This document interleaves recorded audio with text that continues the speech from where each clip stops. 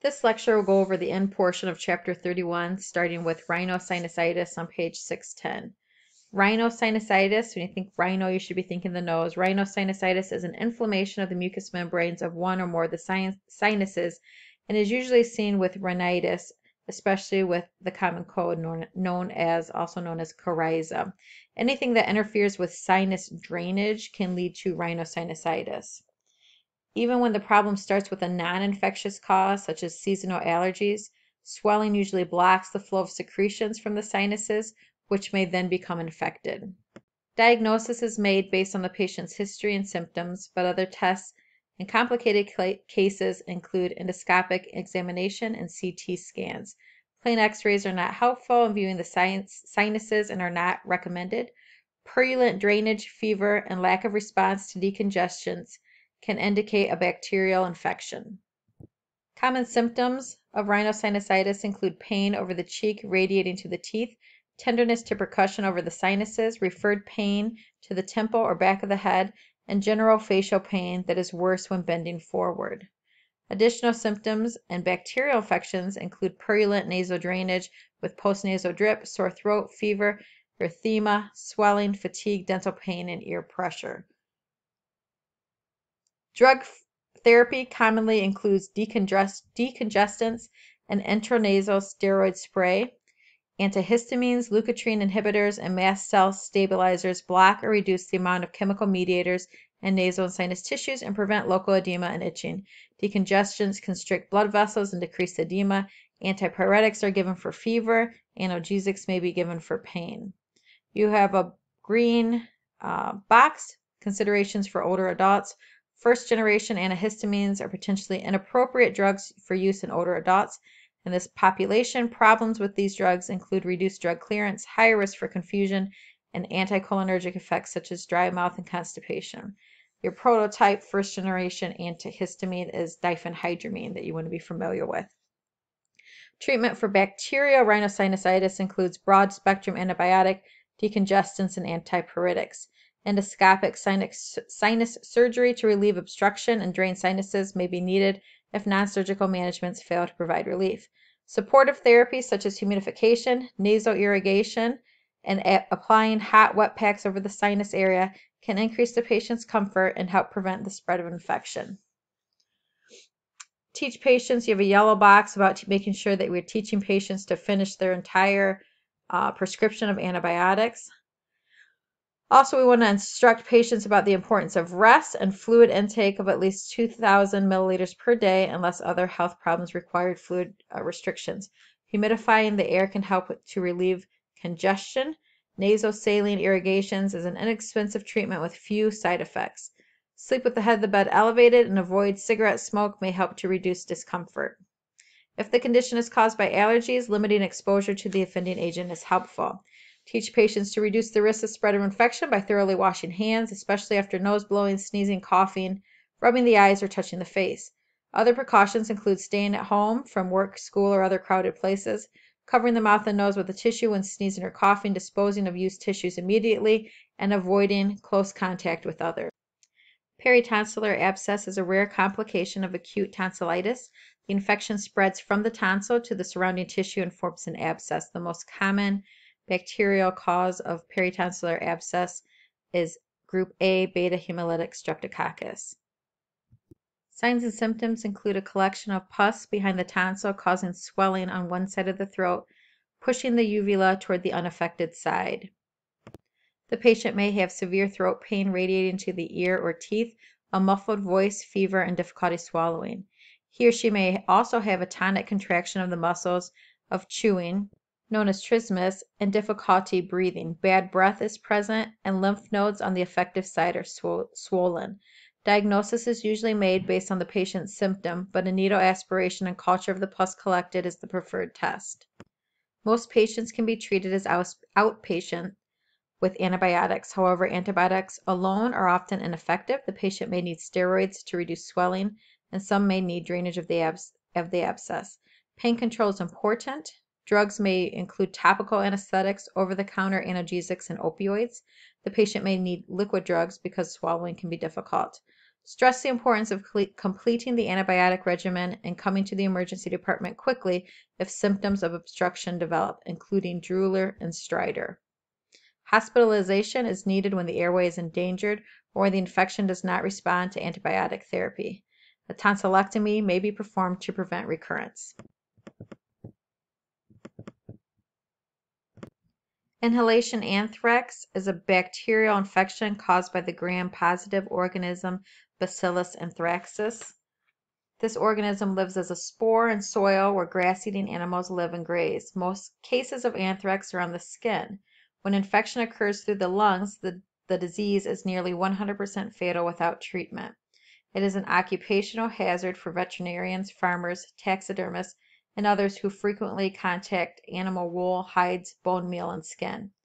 Because inhalation anthrax is so rare, any occurrence in a person who does not have an occupational risk is considered an intentional act of bioterrorism. Report the presence of symptoms consistent with inhalation anthrax to hospital authorities immediately. This organism first forms as a spore, an encapsulated organism that is inactive. When many spores are inhaled deeply into the lungs, macrophages engulf them. Once inside the macrophage, the organism leaves its capsule and replicates. The active bacteria produce several toxins that are released into the infected tissue and the blood that makes the infection worse. Massive edema occurs along with hemorrhage and destruction of lung cells. Infected macrophages carry the organism to lymph nodes, and the organisms spread rapidly, causing bacteremia, sepsis, and meningitis. Lethal toxins produced by the bacteria are the most common cause of death. Inhalation anthrax has two stages, prodromal or incubation period and fulminant with active disease.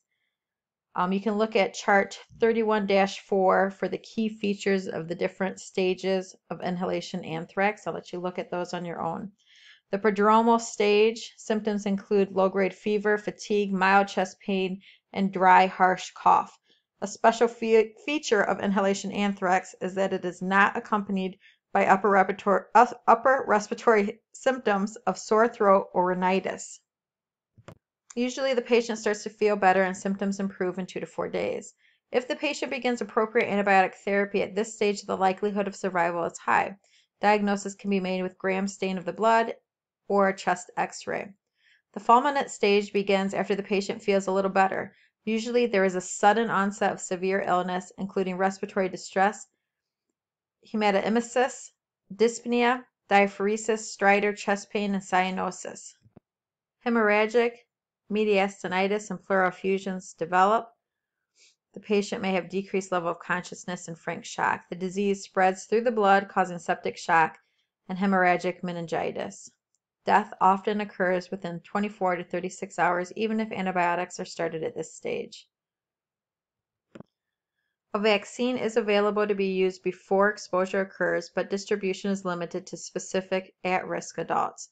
Chart 31-5 gives examples of common drug therapy for prophylaxis and for treatment that you can review on your own.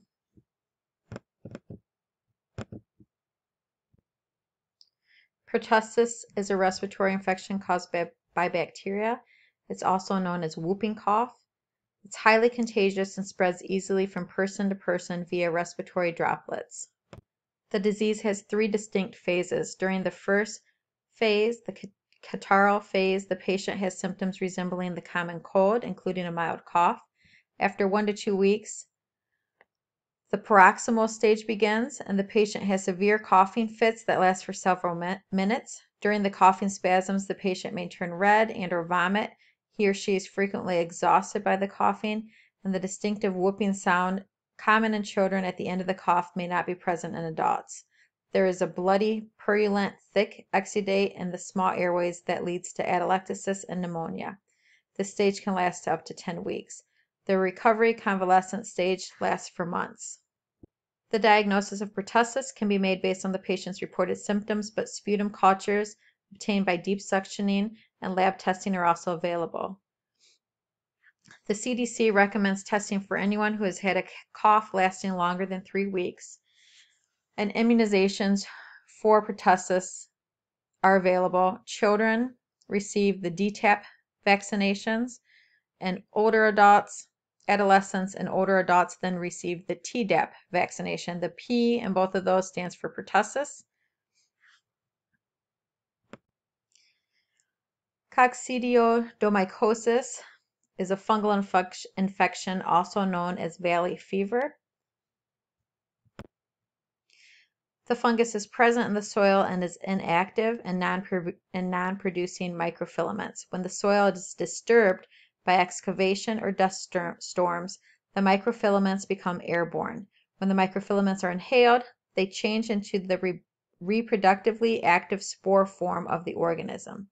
Symptoms of coccidioidomycosis resemble other respiratory infections such as fever, cough, headache, muscle aches, chest pains, and night sweats. Bone and joint pains may indicate more severe infection. Neither antibacterial or antiviral drugs are effective for therapy because, again, coccidioidomycosis is caused by a fungus. The disease can become widespread and cause symptoms of hemoptysis, meningitis, and involve the skin, adrenal glands, liver, and spleen. Most younger, healthy adults recover from the infection without treatment. For moderate infection, oral therapy with an antifungal agent can be used. And if you notice on 613, a lot of the endings for those antifungal medications end in azole. You want to recognize those as antifungals. Because the infection is not spread from person to person, isolation precautions are not required. In endemic areas, adults at high risk are those who work in or around soil, such as farm workers or construction workers. Go ahead and pause the video and read over the case study, and then we'll go through the questions that relate back to this case study.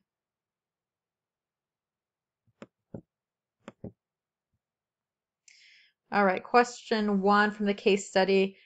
You can pause it and go ahead and read where you're at, and then read your question and pick out your best answer.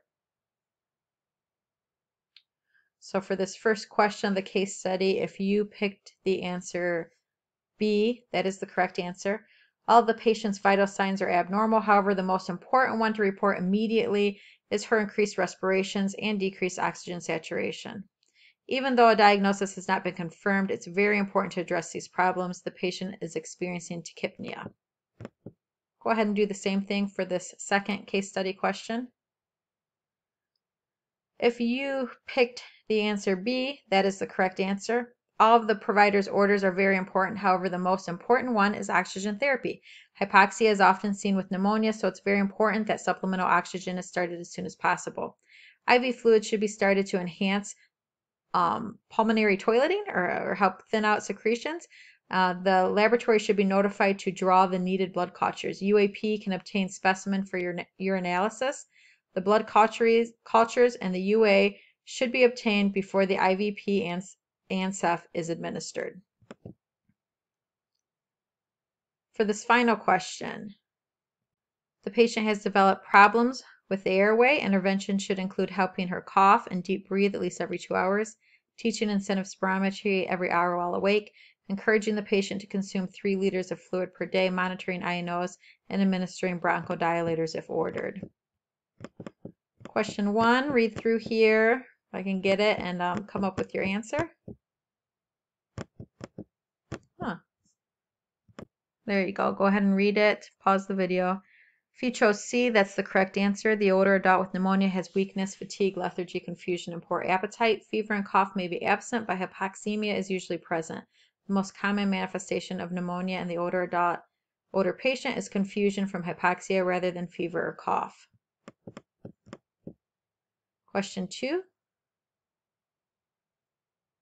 The correct answer is D. Question 3. The correct answers are A, C, and D.